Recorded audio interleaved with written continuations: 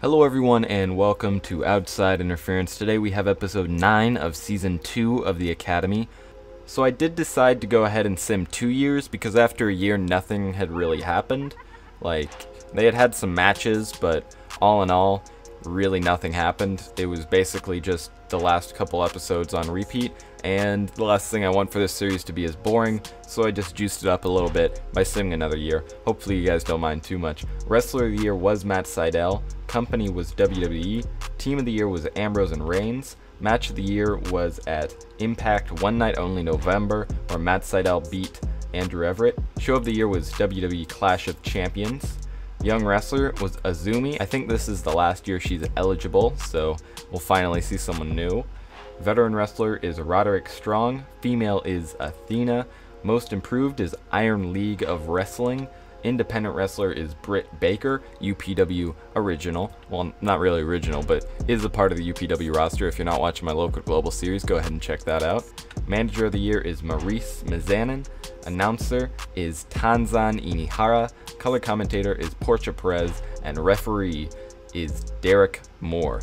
So that pretty much does it for the awards. Last year there wasn't anything too notable. Lasombro won another Wrestler of the Year, Bill Morrissey, and Eric Anthony, also known as Cass and Amore.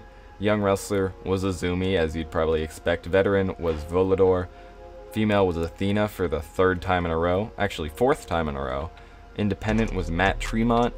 Company was CMLL. Seems like they're kind of trading places with WWE after New Japan's kind of been on a slump for a while, it seems, or at least not performing to the point where you would expect them to be after like 8 in a row to start off this series. Most Improved Company last year was TRCW, don't exactly know what that is. Match of the Year was La Sombra defeating Titan. Card of the Year was CMLL October 2025. Manager was Raven. Announcer was E.G. Tosaka. And color commentator was Portia Perez, with the referee Takayuki Yagi. So, moving on to the male. MMPW made a contract offer to Junior Scorpio, which he obviously extended. French Sensation walked out on Smash Canada, probably because they weren't booking him, which is really unfortunate. Jacob Wolf is now rated as Flabby.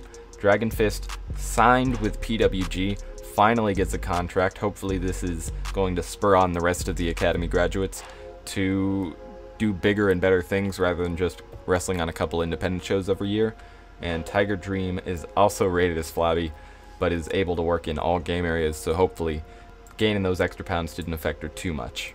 Moving on to the short list, so we can look at these guys' matches. Alex Runnels, we'll see how he did. 2 wins, 1 draw, 5 losses. Highest rating 23, average rating 20, so not too bad of a year. He worked on a cancer fundraising show, a cancer charity show rather, and that's pretty much the most notable thing. I mean, he never really faced anyone too notable, and he lost most of his matches, but at the same time he got 8. He got 8 matches, so pretty good. I mean, as long as he is getting booked, we can hope that he will soon be signed and get booked more. Unfortunately for Brogan Bennett, 0 wins, 0 draws, 3 losses, but she's getting booked.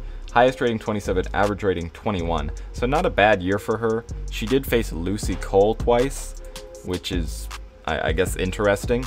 I'm really hoping that even if she doesn't get picked up, she at least gets a couple more independent matches, because I think that's at least what she deserves.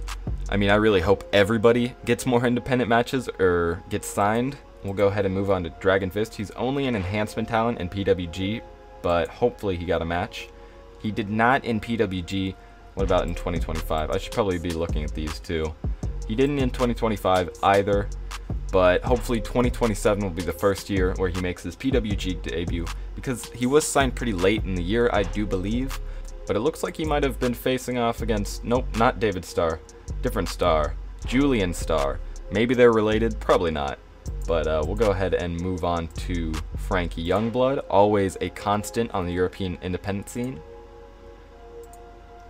And he had 6 wins, 1 draw, and 4 losses. Highest rating 32, average rating 27. He did well, obviously. Nigel McGuinness Memorial Show. I guess Nigel McGuinness passed away. That is obviously quite sad, but with how healthy Nigel McGuinness is, I don't see him passing away in 2026. I don't know.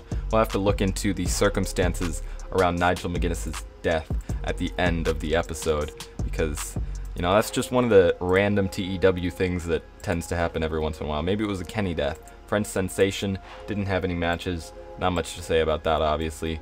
Jacob Wolf probably didn't have any matches. Not much to say about that.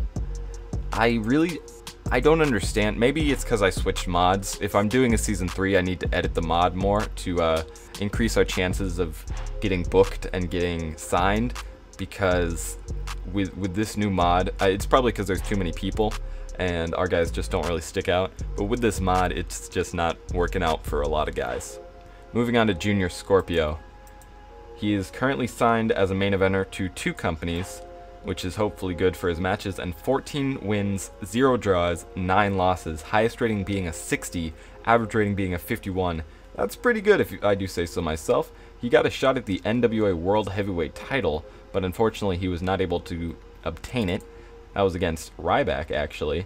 So, I mean, that's pretty high up there. I assume if Ryback's holding it at this point, it's pretty prestigious after Nick Aldis held it for probably a really long time, unless, of course, he lost it all into Cody Rhodes, although I highly doubt that that was actually booked in TEW at this point.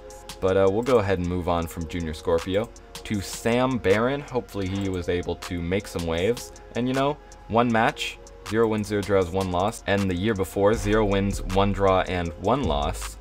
And, you know, obviously his ratings aren't really there, but at least he's getting booked, and that's all you can really ask for at this point. I'm really hoping the guys get more matches, but I'll probably say that 100 more times, and I don't know if it's going to happen at this point. I'll do what I can to edit the mod from the inside, maybe like take some people out of the independent scene to make sure that there's spots open for these guys, but nothing too drastic, because, you know, that would just destroy the integrity of the whole series. Unfortunately for the people that did it this season, they were more unlucky than last season's contestants, per se. Tiger Dream did not have a match either year. It looks like her rivalry with, what was her name? Yoshiko ended. Unfortunately for her, that was really the only thing keeping her booked. Two-Face, Smash, and C4 mid-carder. I guess he's a Smash lower mid-carder. He had a chance to face off with French Sensation, but unfortunately, I don't think that happened. He faced MVP a lot, which is obviously not the MVP we know and love. It's Michael Von Payton, the Canadian MVP, but 6 wins, 0 draws, 9 losses in 26, and 0 wins, 0 draws, 12 losses. So a big improvement for Two-Face. Not really in the ratings per se, but 35 average, 40 highest. Not bad. And of course, he's actually winning matches now, so, you know, he looks to be a mainstay in the tag division in both companies, seeing that he got 3 title shots, and unfortunately for him, he was not able to obtain any of them, but I'm sure it's only a matter of time. He's only 29. I mean, obviously, all of them are only 29, and for some reason, still considered young lions despite being 9 years in. I don't know how that works, but, you know, hopefully he'll be able to capture gold soon enough, and I do think it's about time for him. Next up, Walter Wall. We'll see how he did. I'm not expecting too much, but 3 wins, 0 draws, 2 losses, highest rating 31, average rating 24. I think Walter Wall is probably one of the most talented on the independents, because all the other guys who have independent matches are more in the 20s and the teens, and Walter Wall is able to put up like 30s and 20s against competition that would not be able to put up those numbers otherwise. So good couple years for Walter Wall. I do really hope he gets signed by like ICW or someone, because then he'll really be able to flourish. But let me go ahead and check out Nigel McGuinness. Where is he? Is he not going to be on here? Is it filtered?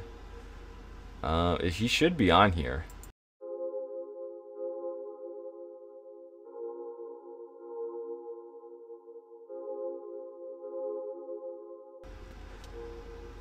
So I took a look at it, and it turns out that it doesn't tell you how he passed away.